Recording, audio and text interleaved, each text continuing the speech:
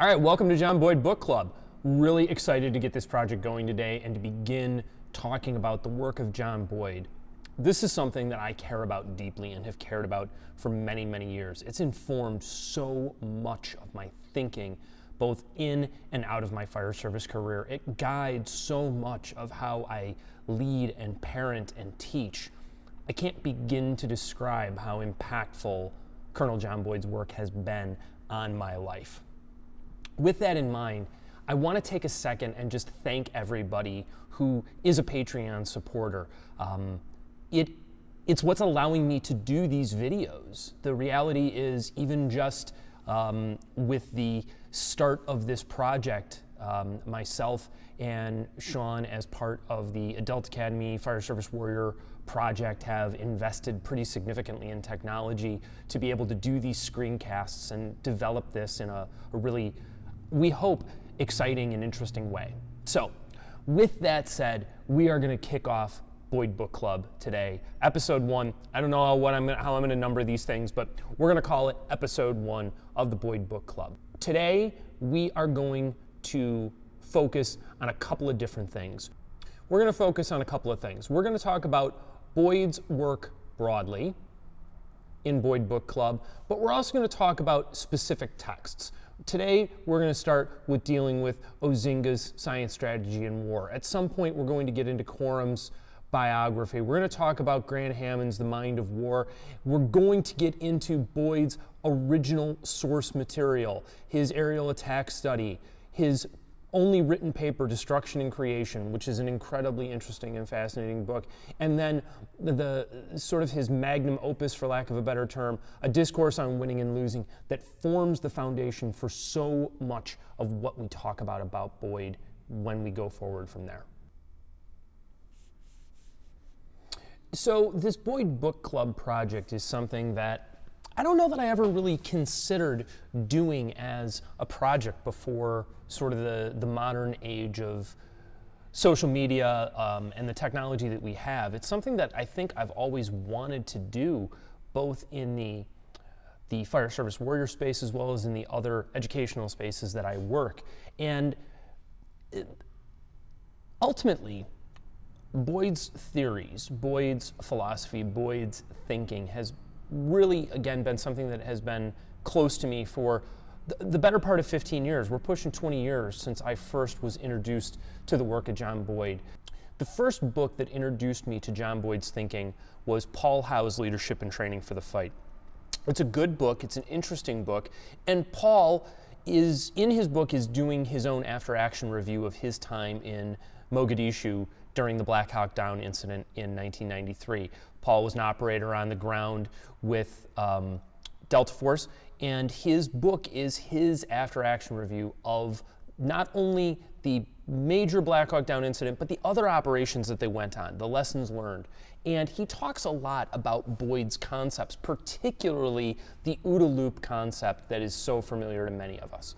And that OODA loop concept became the starting point, the jumping off point for me in considering and finding out about Boyd. I then began to apply Boyd's work in my first book, The Combat Position.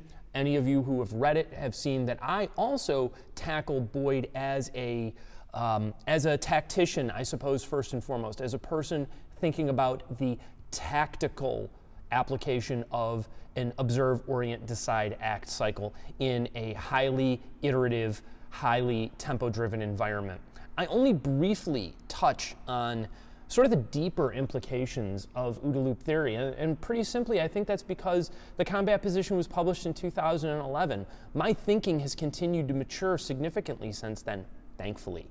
And I think that what we see in Fighting Fire from 2014 brings an even larger understanding of that picture. So Boyd is somebody who has fascinated me for many years. The truth of the matter is, conversations that I've had with folks who knew and worked with Boyd, like Chet Richards and Chuck Spinney, drove me to undertake going back to finish a degree. It's why my degree concentrated in psychology and philosophy, why I studied evolutionary biology, why I have actively tried to understand social thinking, human order, chaos theory, systems thinking, all of these things. I hope to bring all of that knowledge to this project and to the works that we study in particular each session, each week, however this goes down. So this week we are starting with Science, Strategy, and War by Frans Osinga. This book was originally written as part of Osinga's academic work. It is his doctoral dissertation published by Routledge in book form. And when you read the book, I think it's important to look at it in the light of it being an academic text and the work of an Air Force officer genuinely interested in Boyd's work and his theories, but undertaking it as an academic. Understanding that academic project is important because it helps to understand how the book is structured, why it's structured the way it is. Osinga makes it clear right from the beginning of chapter 1 / the introduction that we're going to talk about today that this book aims to provide a better understanding of the strategic thought developed by John Boyd. That is Osinga's entire start. It is his entire course. It is what he is looking to speak about. And he uses many different mechanisms to illuminate and expand on Boyd's thinking. In Osinga's introduction, which forms chapter 1 of the book, he is setting out his project. He is giving us an understanding of who Boyd is, why Boyd came to think the way he did. He identifies some of the key problems that people have with understanding Boyd's work, some of the key criticisms, and points to where these critics may have fallen short. This is a very common structure to academic work. And again, this is an academic text. It's important to recognize it and read it as such. This book reads differently than some of the other books that we're going to read about Boyd, but I think it's a great starting point. It's a great starting point because it is a challenging book. It is a book that is going to challenge us to read closely and critically in the way Boyd read the material that helped guide him along his thinking. And by ordering our thinking in this academic way, it's going to help us delve more deeply, more critically into not only the secondary literature, mine included, that we're going to discuss, but also when we begin critically looking at Boyd's work itself. So when I say that we're going to be looking at source material is what in classic academic ease would be considered primary sources. Primary sources are those bits of research, writing, creation that come from the topic matter at hand. Boyd's work is in itself a sort of secondary source. Boyd is synthesizing so much learning that he was doing, but also pulling in his own experiences in informing it. Early on in the book, Osinga gives us that picture. He gives us that picture of Boyd's path from his early stages in the Air Force, flying fighters, flying F-86s over Korea, all the way through his career in the Air Force, culminating as an unpaid consultant for the Department of Defense.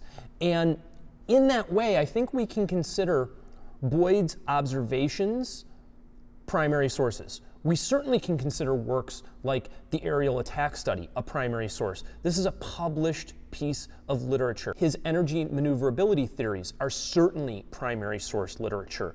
They have been published by the U.S. Department of Defense, going through a peer review process of their own to determine that they make sense as canon, as doctrine. However, we also need, in the study of Boyd, to consider Boyd's own works as primary sources. So the principal source material that we'll use to reference back to talk about when we explore Boyd's work in particular, not only in the context of discussing Osinga, but as we get into the other authors that we're going to talk about, is going to be the Air Force University's 2018 publication of A Discourse on Winning and Losing. This was edited by Grant Hammond, it's released by the Air Force University, and it is available as a free download from the Air Force University. The links to download that are in the description of this video. So you can either download it directly from the Patreon page, or you can go ahead and download it via the Air Force University directly. You'll notice my note at the bottom. I've only just recently begun going through the Hammond collection. My original source material, the sources that I have used in my study, are facsimiles of Boyd's original slide decks. And those copies of slide decks came from internet sources that are no longer maintained. Because of that, and because of wanting you as a reader, as a participant, as an interlocutor, as somebody who's going to discuss this with me and with one another, I think we need to have a primary source text that we can all agree upon, that we can all find solid material on. So we're going to use the Hammond Discourse on Winning and Losing, because within this we see the key briefings and paper that Boyd wrote. Patterns of Conflict is Boyd's first presentation, and within the source material here you're going to see a link to a set of videos that pair the slides with some archival footage of Boyd speaking. It's not my favorite playlist, however, it is a good one. I don't like the way the audio turned out on some of it, and I'm going to provide links in the description of this video to other playlists that you might want to use. But the nice thing about following along with the Discourse on Winning and Losing and using the QR code reader that is, or the QR codes that are embedded in the slides, is that it will take you through the material piece by piece by piece, and we get to hear Boyd himself discussing his ideas. The next point, know what I'm referring to here, what we call quote. Patterns of successful operations. What I'm referring to here is, if we're going to be in a competitive or conflict or adversarial relationship, what are those kinds of things that we can do to gain leverage over action? When I first started studying Boyd, those things didn't exist. They hadn't come out of the archival holes, and VHS tapes had not been discovered. The wealth of information of Boyd speaking for himself that's on YouTube now is indescribable, and I highly recommend you spend the time listening to it.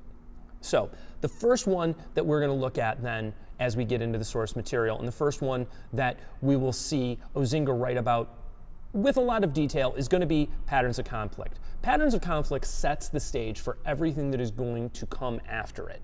Now, there is a paper in here, Destruction and Creation.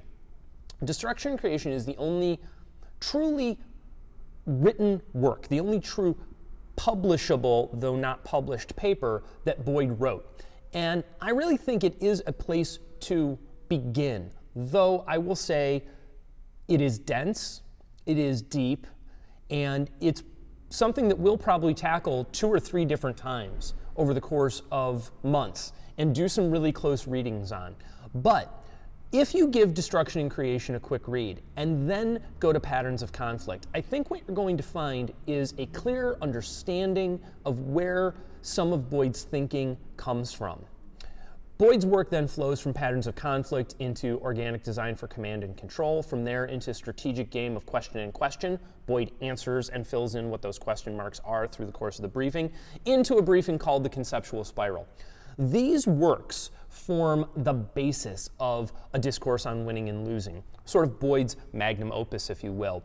Revelation at the very end is not a briefing in principle that was delivered by Boyd, but rather a collection of material that postdates some of Boyd's principal deliveries of his presentations, but predates his final form of the OODA loop concept that so many people are interested in, which appears in a text called The Essence of Winning and Losing.